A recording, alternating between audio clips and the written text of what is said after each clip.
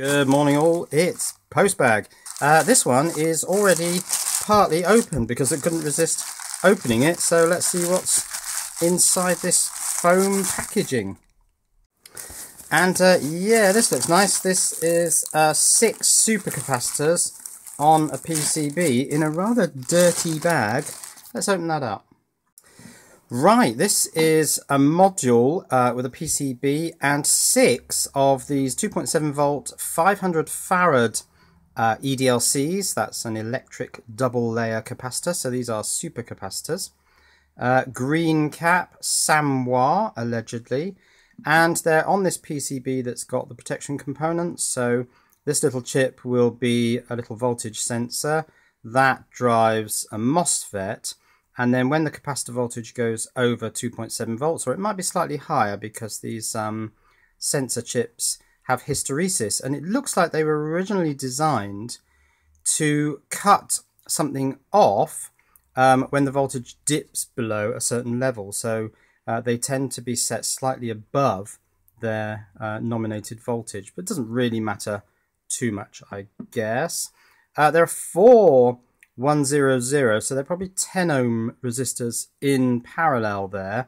So that's 2.5 ohms, which is shoved across the capacitor when it goes over voltage.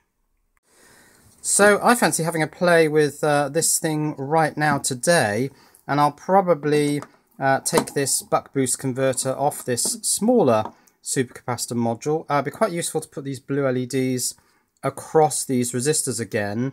That works because the voltage on the capacitor when this protection circuit switches on, and therefore the blue LED comes on, is 2.7 volts. Well, that's not enough to cause a high current to flow through the LED. So they light up reasonably brightly, you can see them, but they're not going to go over current. So yeah, just solder 6 blue LEDs across these resistors, and they act as indicators for the over voltage protection circuits. I'll probably put a 2.1mm on this one because I've got a solar panel which I think is 15 watt, and I think when all these protection circuits are switched on, this total array of resistors should be able to dissipate, I would have said, 15 watts with relative ease. Na na na na na na na na. I'm singing to myself. So this item on eBay is Farad capacitor, 2.7 volts, 500 farad, super capacitor with protection board. Doesn't say that there are 6 super capacitors in series, but that's what they are. $36.99, free shipping, and this came from Kanzizol store. So I think I'm going to wire this thing up right now today because it's kind of on and off sunny. It's sunny at the moment. That'd be quite fun to play with, and with a bigger solar panel. And probably what I'll do is put a bigger bulb in the end of the buck boost, and it'll just be this all over again, but, well, bigger. Right, this one I also appear to have opened, not quite sure why, and it's another of these little component storage boxes with a strange asymmetrical 6 small compartments and 1 large one. Fixed dividers in this one, not those pull-out ones that always seem to go loose and components seem to get trapped underneath them.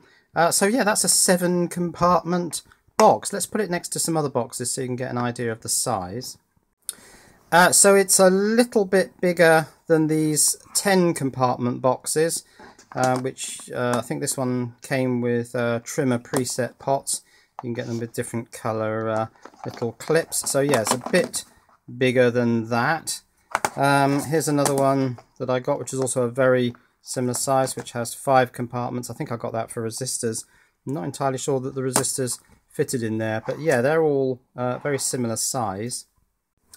This one doesn't have a problem with resistors still in their bandoliers.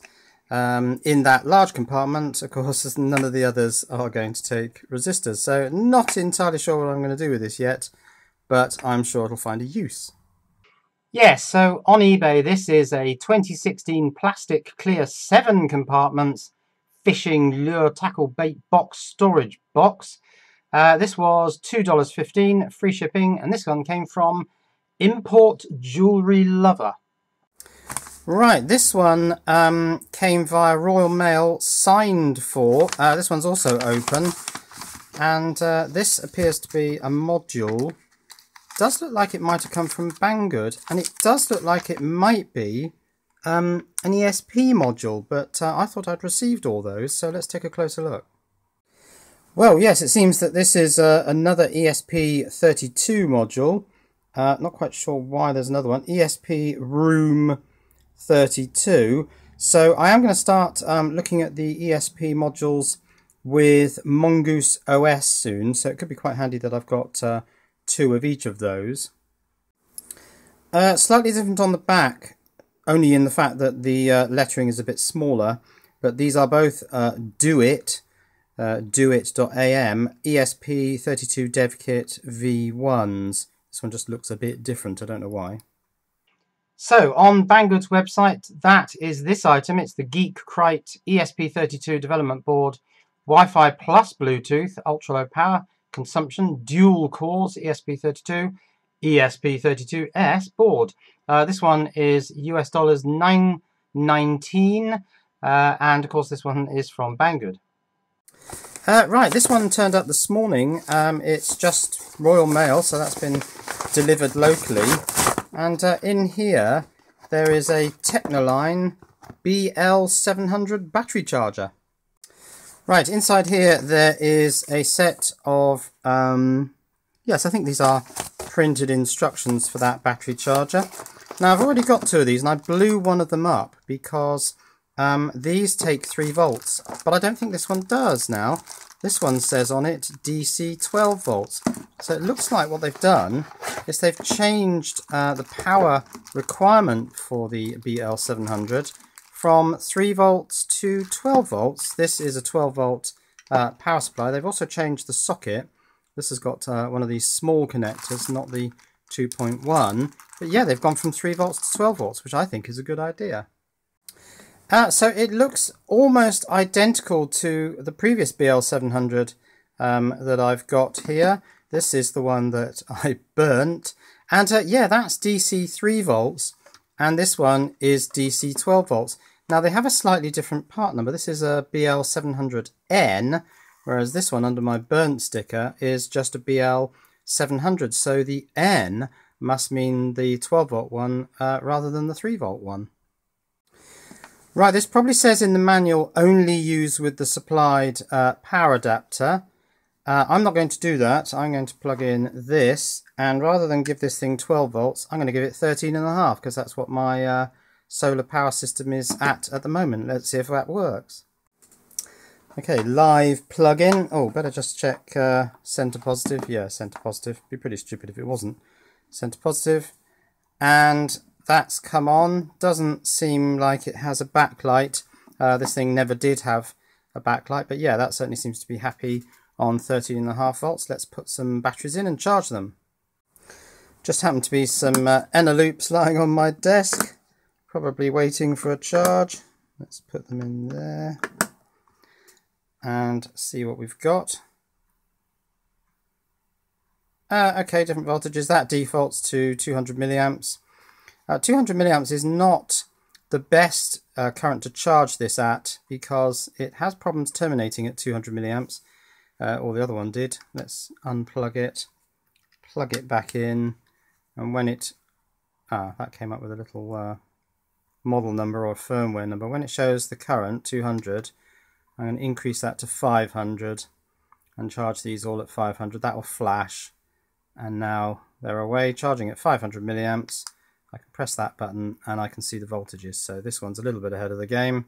The others are all at about 1.3 something. Okay, yeah, I'll just leave that to charge. So I'm not entirely sure who sent this. There's no paperwork in the package. I'm not sure whether it's Technoline themselves that have sent it, or whether it's Battery Logic, which is where I bought the other two of these that I've got. There's another one down there by the side of the desk. Not actually charging at the moment, but it does have some Eneloops in it. But yeah, so just thanks very much to whoever sent this, and just interesting to note that this has now gone 12 volts. And so these are today's Postbag items. Now I'm going to fit a 2.1mm connector to this capacitor board and take it outside and put a solar panel on it and charge it up because it's sunny today. A couple more videos up here if you'd like to watch those. Subscribe to my channel here, and this icon here takes you through to Patreon, which makes Postbag videos possible. Cheerio.